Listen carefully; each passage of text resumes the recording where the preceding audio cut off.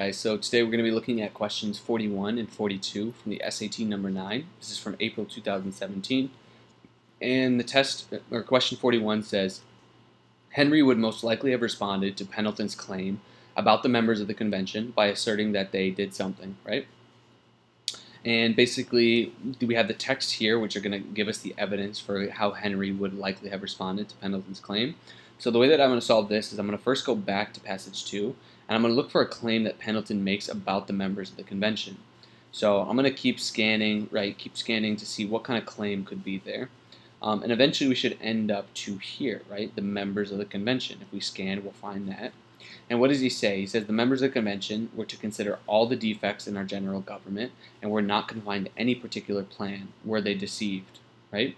So in context, this is basically Pendleton objecting to the objection that the convention, the Constitutional Convention, overstepped their power, right? He's saying the power of the convention is doubted. He's like, but what was the power? It was to propose, not to determine, and the power of proposing was very broad. It extended to remove all the defects in the government, etc. So this is basically Pendleton making the claim that they were justified in establishing a new constitution or in creating something new. They had the power to propose, not just to determine or fix things. And we should sort of already have the intuition that elsewhere, Henry sort of had maybe claimed that they did overstep their boundaries, that they only were supposed to make amendments to the Confederation, not to entirely replace it, that they stepped over too much power. So we should kind of expect to find a text that will match that. But let's go through 42. We go through lines 6 to 10 first, which say, "In here I would make this inquiry of those worthy characters who composed a part of the late Federal Convention. I am sure they were fully impressed with the necessity of forming a great consolidated government instead of a confederation." So this is basically him. Henry is making this claim that he says, you know, I'm sure that those who did the convention, those who did propose this new constitution, I'm sure they thought that they had to create a new consolidated government instead of a confederation.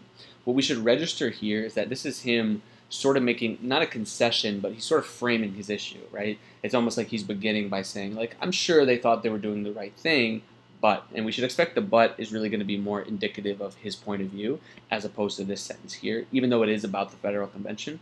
So in any case, it's just him saying, I'm sure they thought they were doing the right thing, right? The next lines is, I think, 11 through 13, which is right here, and that says that this is a consolidated government is demonstrably clear, right? So basically, the fact that I'm right that this is a consolidated government is very clear, and it's very dangerous. I don't think this is sort of about the fact that the Constitution is more about the Constitution than it is about a response about the members of the convention. Then we have 3942, which is down here. This says the Federal Convention ought to have amended the old system. For this purpose, they were solely delegated. The object of their mission extended to no other consideration. I think this is pretty good. This is sort of talking about what rights the Federal Convention had, right? We remember that Pendleton is making the claim that they had power to propose, to determine, they had broad powers. And here is Henry rebutting that or objecting to that. He's basically saying they only should have fixed the old system, not to create an entirely new one, right? So I think this is a good choice here. Then we have 42 through 46, which says, you must therefore forgive the solicitation of one unworthy member to know what danger could have arisen under the present Confederation, and what are the causes of this proposal to change our government. This is sort of like a rhetorical apology, right? You know, forgive my asking. He doesn't mean it, obviously. It's just a rhetorical, something rhetorical that he's using to make his point that there's no danger that we should have replaced the Confederation, right? Why are we proposing to change our government if there's no danger? Please tell me what danger it is. Again, I think this does not really have to do with the powers that the convention had, which is what Pendleton is talking about. So I don't think this is a good choice. So I really do think C is our best option. I feel pretty confident with that. And again, basically what C is saying is that the Federal Convention only should have fixed the old system. That's why they were delegated. That was their purpose. It extended to no other consideration. And Pendleton here, yeah, so that's what Henry's saying. And then Pendleton here is basically saying that they had the power. It extended, it was very broad powers. It extended to remove all the defects in the government, etc. So let's find the answer choice from for 41 about Henry's view. Basically, he would respond to Pendleton's claim by saying that they did not sufficiently address the defects of the Confederation. I don't think this is right. This would be if Henry is making the view that they didn't go far enough. They didn't do enough to fix the Confederation. If anything, he thinks they went too far. They kind of overstepped their boundaries. They don't really have this answer choice in the passage or in the text. So I think this is not a good one. We should probably get rid of it. Then B says they should not have proposed an entirely new form of government. I think that's pretty strong. It matches C, right?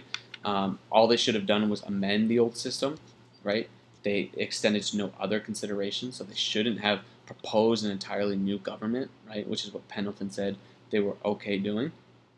So this is good. C says they were seeking only to enact the wishes of the American people. I don't really think that this is how Henry would respond. They don't really talk about the wishes of the American people. If they did, I think the only thing that Henry says he doesn't say this in any of the texts, right? He's not talking about the enacting of the wishes of the American people. If anything, I think he would say that the convention maybe it is enacting the wishes of the American people, but I don't think he agrees that that's a proper justification. Remember, he says he wants to put states' rights over people's rights, so it would be weird for him to be making this argument, but the most important thing is it's not in any of the texts. Then we have D, which says they fail to understand the danger of taking no significant action. This might give us some pause because we know that Pendleton starts by saying if we don't take action here, bad things are going to happen. We might lose our government forever. But I think that that's not an option for our text where he's talking about they didn't understand the danger of taking significant action. But if anything, I think probably they took too significant an action, meaning they did too much. And his complaint is that they overstepped their boundaries, not that they really didn't understand that they were scared to make too much of a decision. They didn't understand the necessity or the danger of what would happen if they didn't take significant action. If anything, he's criticizing them for taking too much action. So I don't think D is correct. And that's going to leave us with answer choice B for question 41 and answer choice C for question 42.